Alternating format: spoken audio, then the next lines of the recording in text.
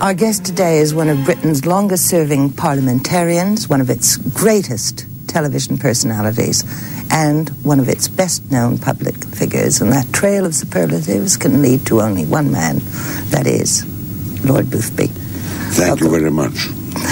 Lord Boothby, I just said best-known personalities, which is true in one sense, but I think it's an illusion that we have, the public has, that we know you.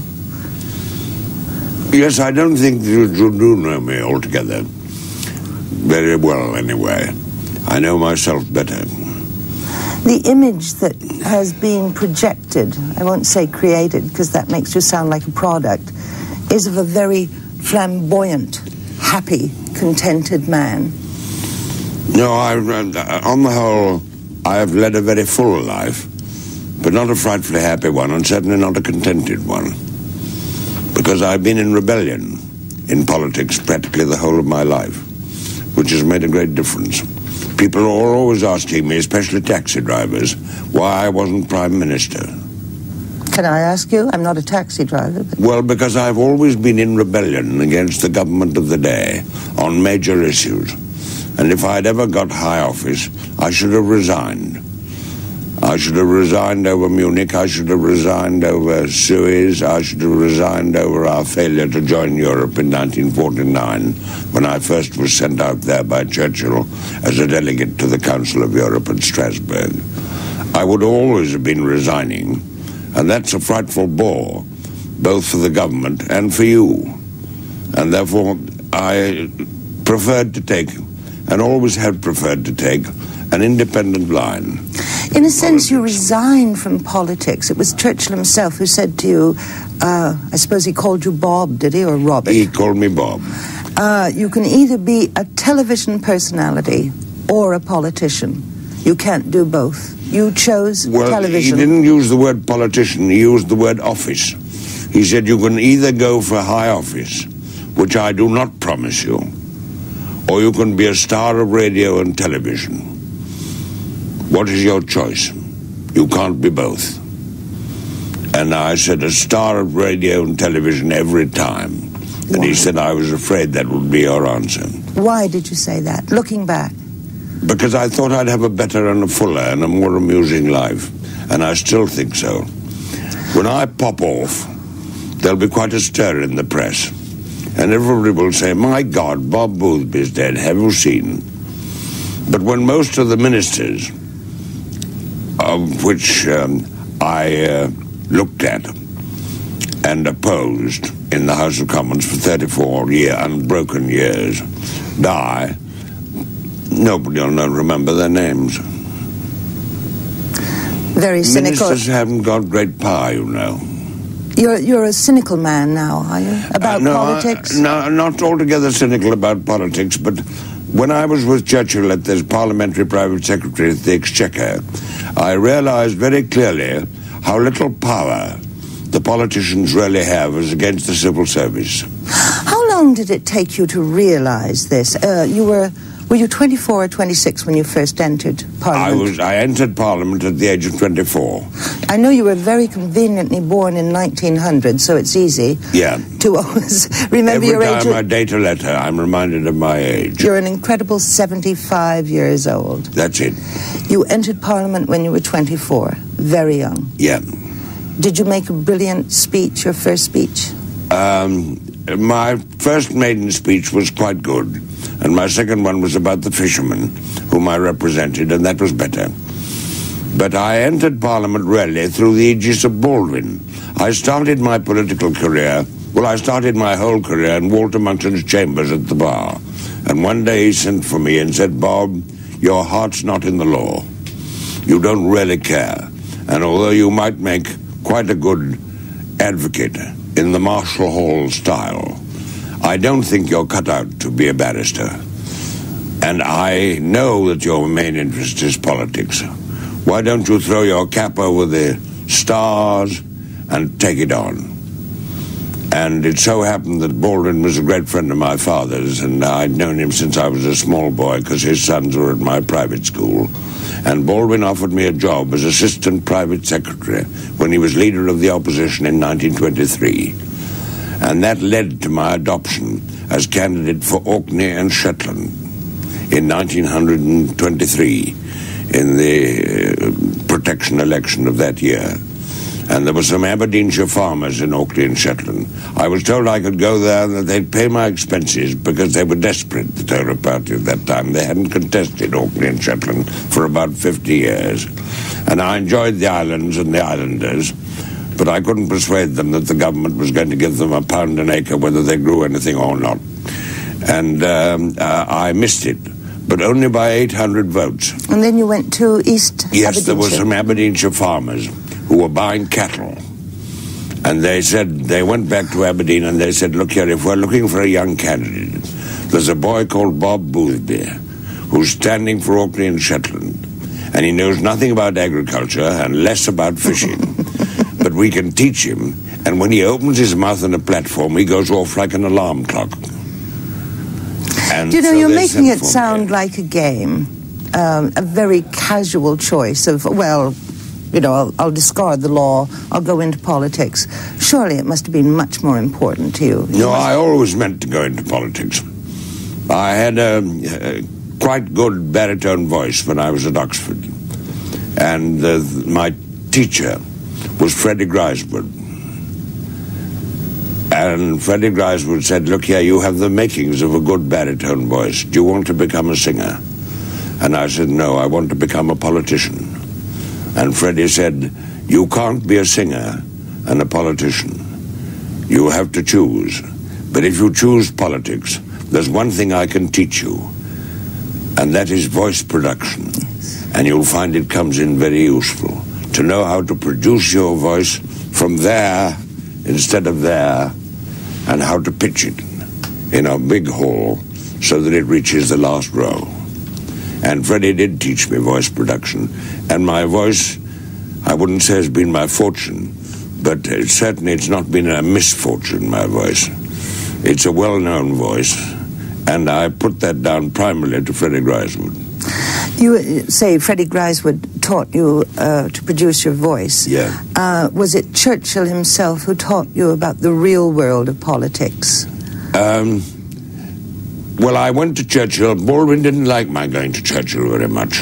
Why did you go to Churchill? I was his protege, because I wrote him a very offensive letter about the miners in 1926 and said I wasn't going to stand by and watch the miners being bludgeoned back, district by district, with the weapons of cold and starvation and hunger and misery, and that I'd have to leave the Conservative Party if they went on. You wrote this letter to Baldwin? To Churchill. To Churchill? Frightfully impertinent from a young member of Parliament of 26. And the next thing that happened was I received a summons from Churchill to go and see him at the Treasury. So I went in great trepidation, thinking I was in for a tremendous wigging. And he greeted me with open arms and said, thank you for your admirable letter. I'd quoted his father in the letter. I think that's what got him. But he said, I agree with a great deal of what you say, and I myself am all on the side of the miners now. Will you become my parliamentary private secretary? And you did? And I did. Now, you have said often that Churchill, of course, was the dominant political influence in your life. Oh, he was. For good or for ill. But looking back now, would you not agree that really the influence was for ill? On the whole, for ill. I would have been much better to have kept my independence, which was natural and came natural to me. See, Churchill, curiously enough, the man who warned me against taking the job with Churchill was Sir Oswald Mosley, who was then an important figure in the House of Commons. And he said, if you go to Churchill, you'll lose your independence. And when you have a disagreement, as you most certainly will, and in many, he will regard it as disloyalty and betrayal, and he will treat you accordingly. And that's roughly what happened. We had endless arguments. He was always picking me up and throwing me out. And bruising you? And bruising me. Destroying you? He didn't destroy me. Well, you see, people have said so often, I know, that you must be, sick in the real sense of hearing this. What happened to that bright political light? When you were only 25, people were saying the future leader of the Tory party. a future prime minister. Yeah. And really, it was diminished, it waned, it went. Why? Was it Churchill who did this to you? Churchill did a great deal to me. I once said to him, "You're a natural-born bully, and there's one person you'll never bully, and that's me," and slammed the door in his face. And he didn't like it, and I don't blame him. I was a very, I wouldn't say conceited, but self-satisfied young man. I was very pleased with myself. I was lionized by the hostesses of London because they thought I was a rising young politician who might become Prime Minister. I dined with Lady Cunard and Lady Colfax and Mrs. Ronald Greville and so on. And I had a marvelous time as a young rising politician. And I think that did me a good deal of harm because it went to my head. And I became very conceited. And then I became gradually a rebel, you see. But I think the basis of the whole thing is that I never really had much ambition for political power. I saw the power that Churchill exercised when he was at the Treasury. And he wasn't a good Chancellor of the Exchequer, but he had the right instinct. He was against our going back to the gold standard in 1925 with the wrong parity of exchange. He was overborne by the civil service and by the Bank of England. But when you say that you detested power, all politicians surely want power because otherwise you cannot accomplish anything politically. You can, you know, as a backbencher. I've accomplished a certain amount in my time, politically. But why did you not want ultimate power? Why were you frightened of the power that could have been yours? Yeah. I'm sorry to use the term frightened, but it seems to me that you abnegated responsibility in a sense. Yes, I hated the idea of patronage. I hated the idea of appointing people to jobs. Why? Because I thought I might be wrong, and anyway it was unfair on the people who didn't get the jobs.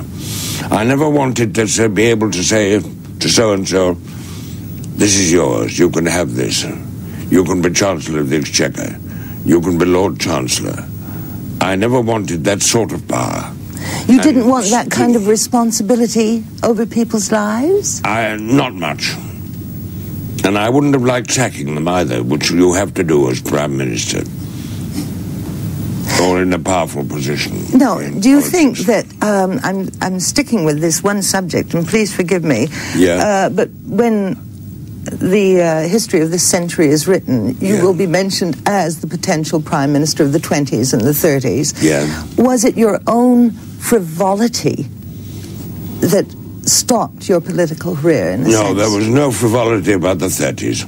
The 30s were a nightmare to me because I saw it all coming absolutely clearly with almost clairvoyance. You saw what? The war. The war. Before Churchill. I had an interview with Hitler, you see, in 1932, which was over a year before he became Chancellor.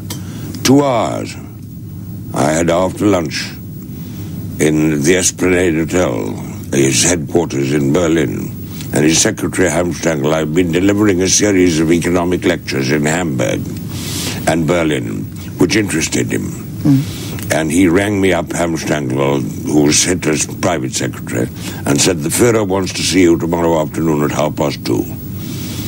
Can we just establish Hitler then was a little-known figure internationally, right? Internationally, he was beginning to be well-known. Just starting, right. He said to me, "I shall be Chancellor within 6 months."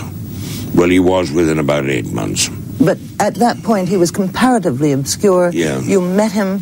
What was your impression? Mad. You looked into his eyes, and I was sitting to him as close as I am to you, and you could see the lunacy, and you could also see the genius. And I reported to Neville Chamberlain. I said, "You were dealing in Hitler with a frantic and ferocious genius, with a destructive genius almost without parallel in history, and a streak of lunacy." This is not hindsight. No. This was said immediately. This was said immediately. And Chamberlain said, "I'm sorry, I don't agree with you. I trust her, Hitler." And then I knew the game was up. But the fight There were only about 6 or 7 of us involved, headed by Churchill, against appeasement and in favor of rearmament.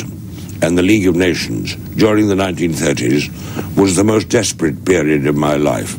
I could never have held office during that period under that dreadful government, which I think was one of the worst governments this country has ever had. I couldn't have borne it.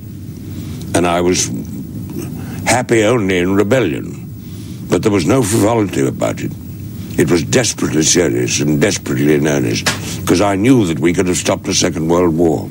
If we'd stood up to Hitler and rearmed, we could have stopped it and backed up Czechoslovakia at the time of Munich. Now, you refer to this as your first great defeat, those years of fighting against appeasement. Splendidly supported by my constituents, all the way through. You talk about your defeats with the same pride that other men talk about their victories.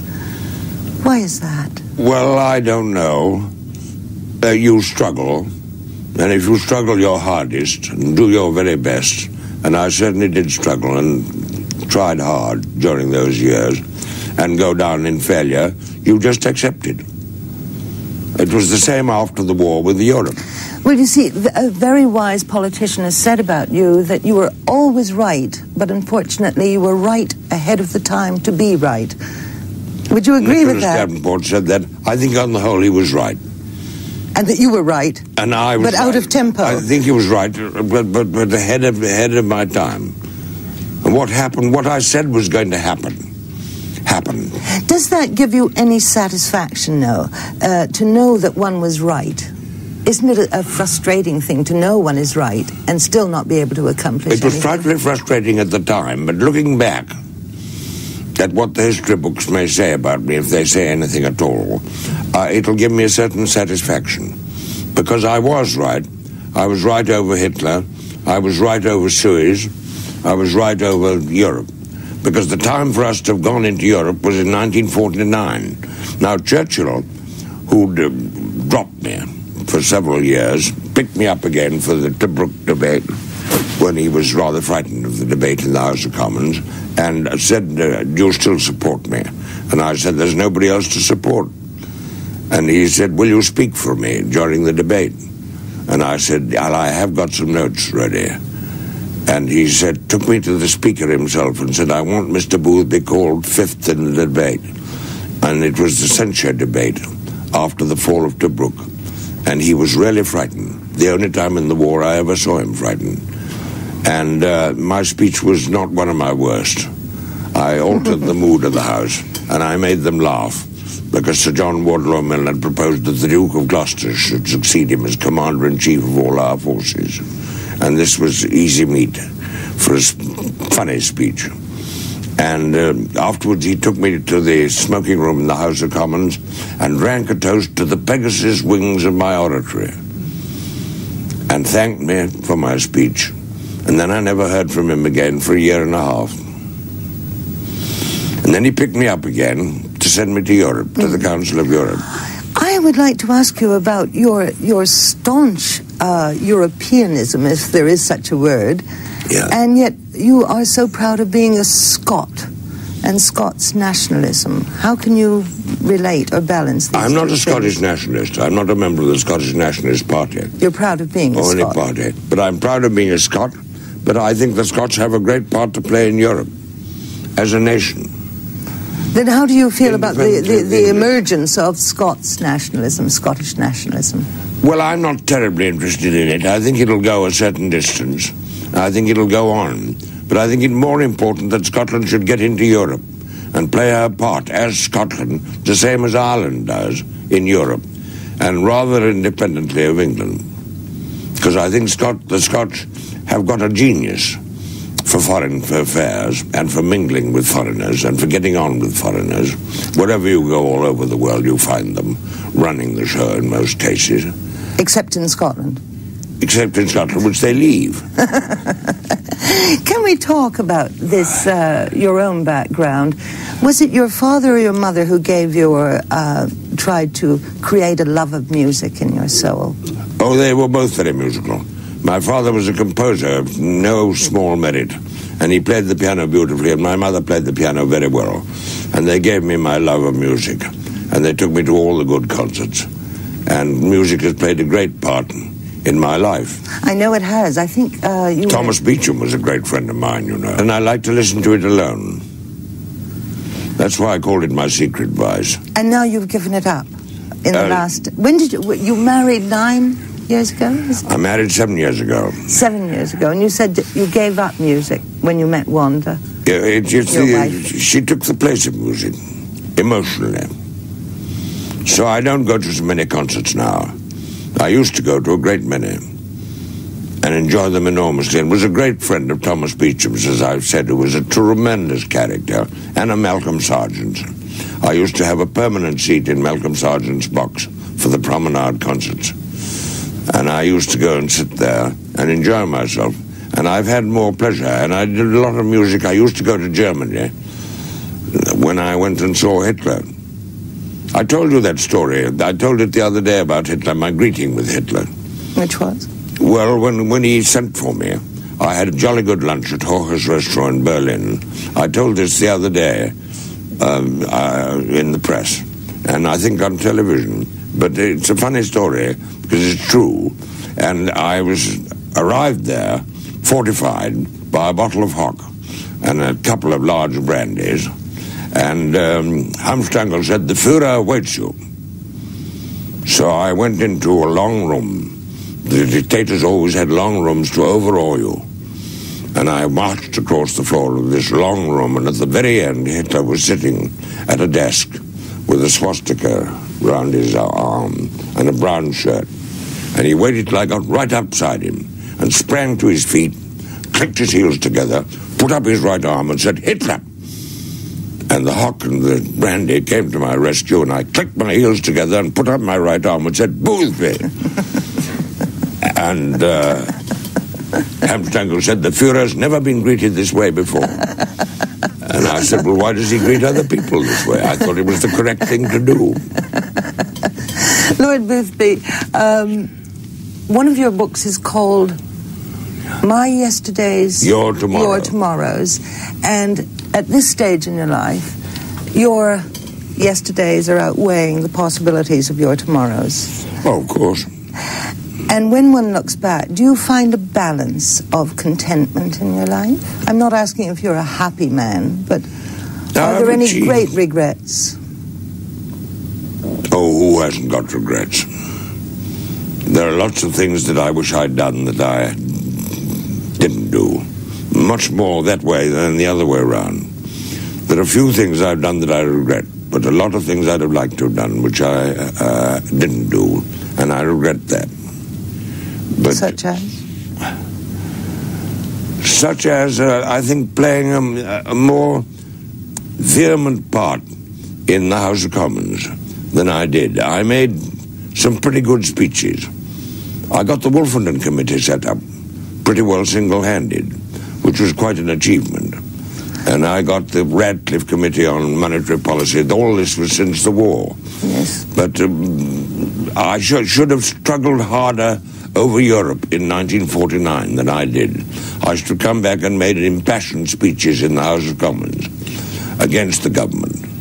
And I didn't speak out enough.